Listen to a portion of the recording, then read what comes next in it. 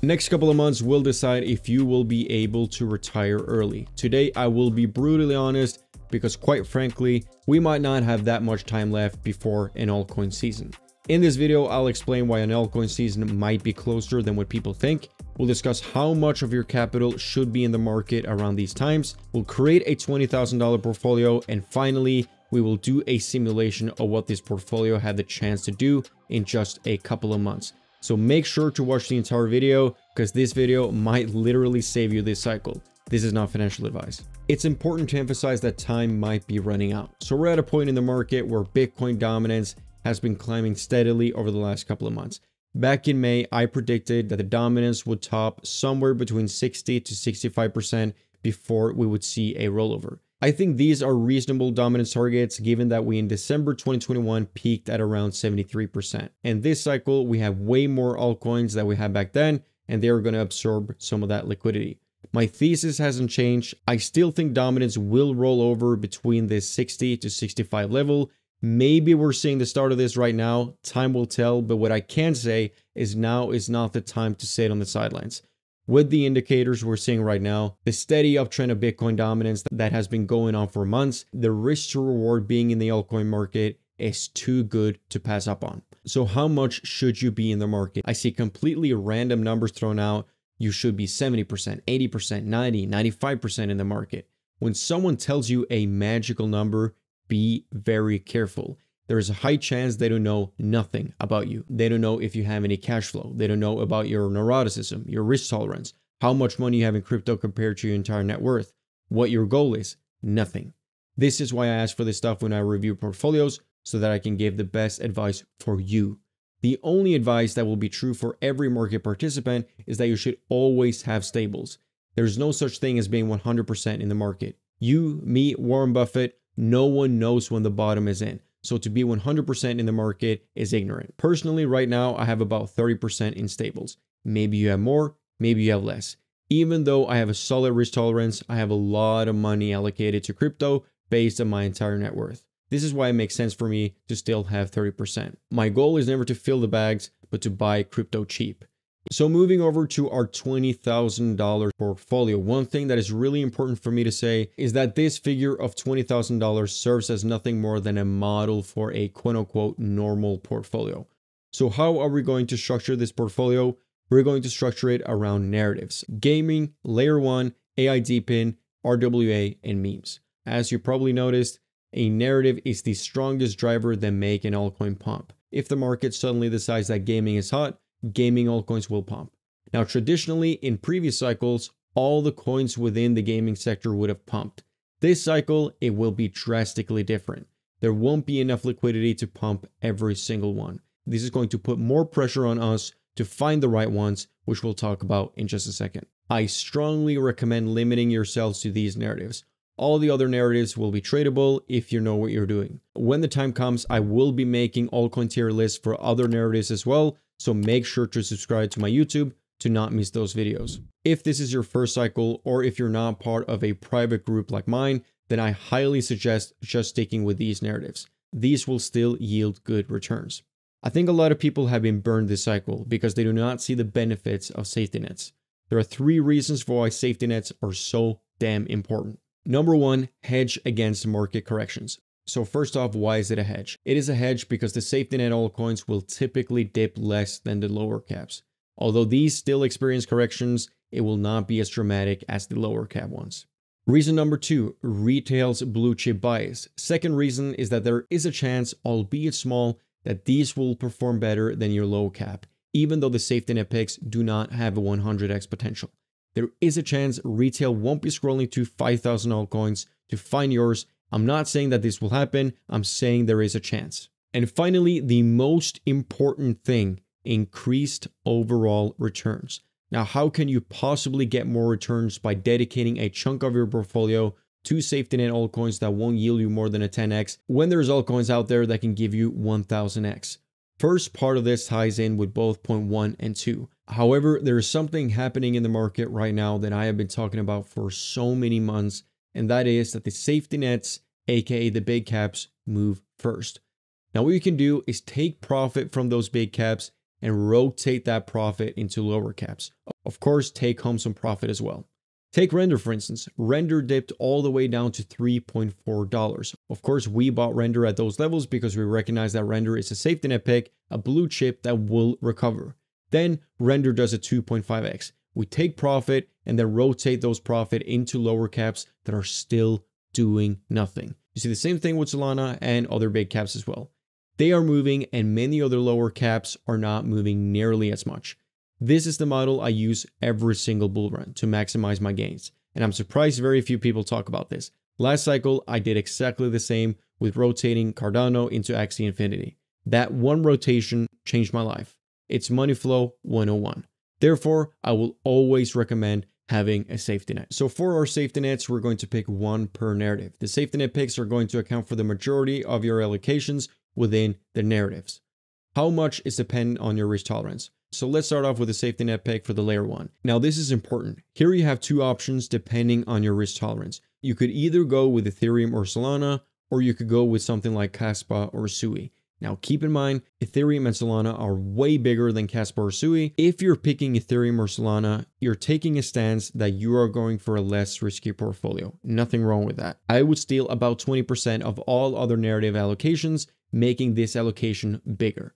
Otherwise, it's not going to make much sense. And of course, Ethereum and Solana are less risky and might have a 3 to 5x from here. Kaspa or Sui might have a 10x. However, all of these plays are solid. You're going to pick one of these. Next up, we have RWA. We have a couple of options for our safety net. You could go with something like Ondo. Just be very cautious about the unlock that's happening in January. Please do yourself a favor and save this date. Other than this, you have Pendle, Mantra. Keep in mind that these have ran significantly over the last couple of months, but these are solid safety net picks. All of these should be able to do somewhere between 5 to 10x. Next up is gaming. So for our safety net pick here, it's very obvious. It's going to be Beam. This is by far the best safety net pick with the highest risk to reward ratio.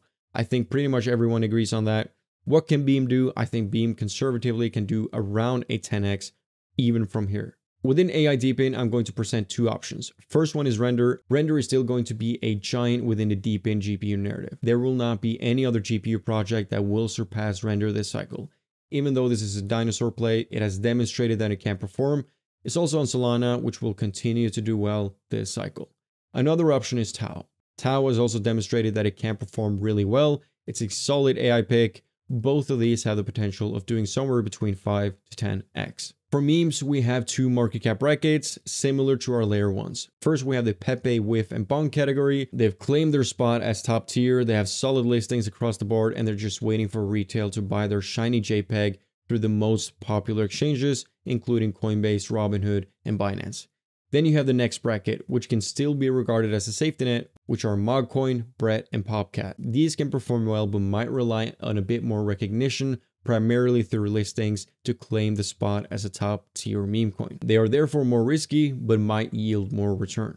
I'd say Pepe, Whiff, and Bonk have around a 5 to 7x, while Popcat, Mogcoin, and Brett might have somewhere between 10 to 15x. Next up, we're going to talk about mid and low caps. I'm going to go through the best risk reward altcoins and provide some insights into what I think they can do in terms of multipliers. The market caps are going to vary, and you will have to play around with the percentages. Maybe you'll include only mid caps or low caps in some narratives, or maybe you'll include both. Don't worry, at the end of the video, I'll show you exactly how I'm structuring our portfolio in our simulation. For layer 1, you're going to pick either Lithium or Tectum or both. Both of these plays will most likely do very well. Tectum is both a layer 1 and layer 2 with its soft note, and Lithium has a good sharding solution and is proof of less work. I'd say Tectum has a conservative target around 30x, and Lithium has a conservative target around 15 to 20x. You will do just fine with your safety net and these ones right here, whether it be one of them or both. In my opinion, I do not think you need to include a lower cap layer 1, as the risk to reward is simply not there for the lower caps. I've heard people talk about Celis. If you feel comfortable investing in this, then be my guest. But for layer 1, Lithium and or Tectum will do just fine. For RWA, you're either going to go for prop base or Aurelio or both. Both of them have a 30x potential. Same thing applies here. I don't think you need to go lower in market cap. Layer 1 and RWAs are the only two narratives where we won't go for low caps under 20 million in market cap. Rio and prop base are low enough, and they will still provide good returns moving forward. The risk reward for even lower cap ones like WeCoin and LBM is simply not great enough to include them in my opinion. I would much rather focus on allocating to better projects. For gaming, I'd say the best mid to low cap pick here would be Heroes of Mavia. I think this is one of those games that have the potential of becoming adopted, where people will actually play this to earn money, similar to what we saw with Axie Infinity. Other mid cap picks could be Naka, Miria, or Big Time. I prefer Mavia. Mavia from today can still do a 20x conservatively. If you want to include a lower cap, I would include something like OTK, Corpo, or the Secret Gem in the VIP Discord. All of these have around 30 to 50x potential conservatively. For AI Deepin, no surprise here, you're either going to go for AGI or AI Tech as your mid caps. Both of these are solid picks. I have both of them getting a Binance listing eventually. AI Tech probably has a 20x conservatively, while AGI might have a 15x conservatively. For lower caps, a solid play could be Orge. Orge has around a 50x conservatively. For memes, you're going to go with either Ponke or Maniki for mid caps. We're blessed with two very solid mid cap meme coins that still have amazing potential. I'm not going to try and predict what these can do, but both of them are billion-dollar meme coins. Here, I would include some low caps, maybe even some degen ones for trading. For low caps, you would be looking at coins between, I'd say, 5 to 100 million. This could be Foxy, could be Nacho, could be Mad. All of these have 30x potential. We're also accumulating low caps in the VIP, and I will also be looking for another gem that I will be bringing in very soon. Okay, so finally, we're going to do a simulation. Here's how my portfolio turned out. Remember, these are only estimates. Now, a simulation of such a good, diversified portfolio is going to be extremely hard. So what I am going to do is to give 3 possible outcomes for the portfolio. First outcome is going to be bearish, second outcome is going to be conservative, and finally a last outcome is going to be bullish. So first, the bearish outcome. In the bearish outcome, it turned out that there was simply not enough liquidity to pump any of our mid to low caps. Retail simply did not have any risk appetite. Do I think this will be the outcome? No, but it's still worth talking about. So the only thing that pumped was our safety net. These altcoins will most likely pump either way, and why I strongly suggest having a safety net. All of them did an average of 7x. Depending on how much you've allocated to your safety net, I'd say somewhere around 60,000 to 80,000 is achievable if you have a good exit strategy. For the conservative outcome, all of our safety net coins did well, and most of our altcoins reached their conservative targets. With exiting perfectly, our conservative portfolio made it to 250,000 to 300,000. Finally, for our most bullish outcome, keyword bullish. Now this outcome is possible, but everything has to align. You need to rotate and you need favorable market conditions. Here, all of our safety nets did an average of 10x. You rotated some of the gains into lower cap altcoins, and all of our altcoins reached their conservative targets. Here, I would say that the bullish target would be something like 600 to 800,000.